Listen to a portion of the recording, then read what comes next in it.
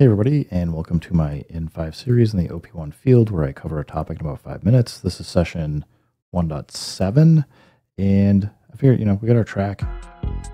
We mixed it, we kind of got some, I'll scare quote, mastering effects on it, and I'm pretty happy with where it is right now. I know it's a little short, it's only a 2-bar loop, but I'm going to show you how you can now record this out and get as much out of it as you can without having to go super crazy. But, obviously, if you got external effects, like you got a SP404 Mark II or something, you can go record over there. But let's just keep it within the OP-1 field. First thing to do, you can hit COM, and this will get you the ability to actually record whatever you want to this mixdown. Just have to hit button 4. If you hit 3, you got 2 sides. You get an A and B. So if you want to record if you have something you've already recorded and you want to do something to a new track, or you want to try to get 2 different ones together, just flip it between A and B. So I can hit record. It's going to start recording, and when I'm ready, it'll start playing.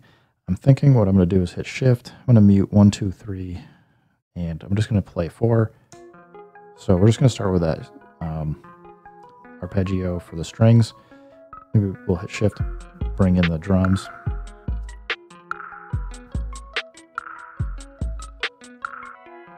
Drop out the drums, bring in these chords, then maybe bring everything.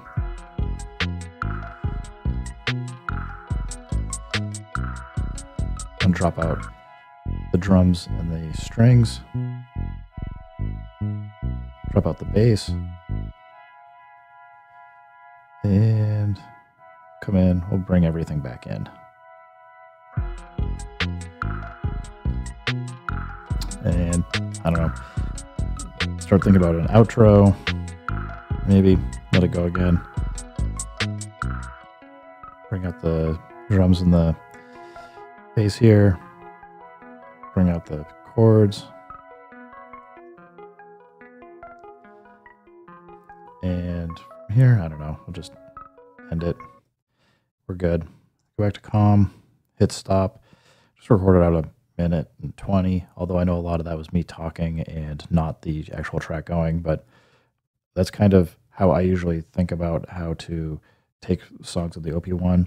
Now, another thing that you can do, just so you know, is, I know we're, hold on, 1, 2, 3, 4, unmute everything. So we've got everything playing. If I wanted to actually come in, I know I have like, so on track 3, I've got an alternate sound, something that I could do. Like, let's say I wanted to make a new, I can go in here and go out over, whoops, out. Now I just made this a 4-bar loop, but let's say I hold shift down. I'll go back here, we'll go in.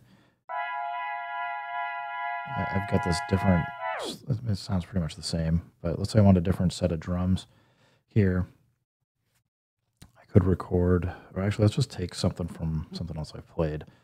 We will go to track 1, we'll lift this, I'll drop it down just so I keep it, and then I drop this down. Now we've got another drum, and it sounds different, but something that's fun that you can do is if you can string together these different chunks of loops that are, in this case it's 2 bars. If I hit play, I'll turn it down a little. If I hit hold shift while it's playing and hit the left or right arrow, you can bounce around different parts of songs that you have on your timeline. So I can actually switch to a completely different song if I hold shift and go here.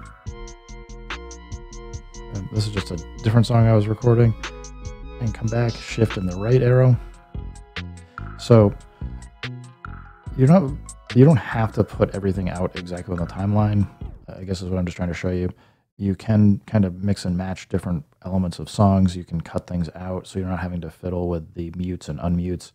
There's a lot you can do with these transport controls and moving around your tracks on the OP-1.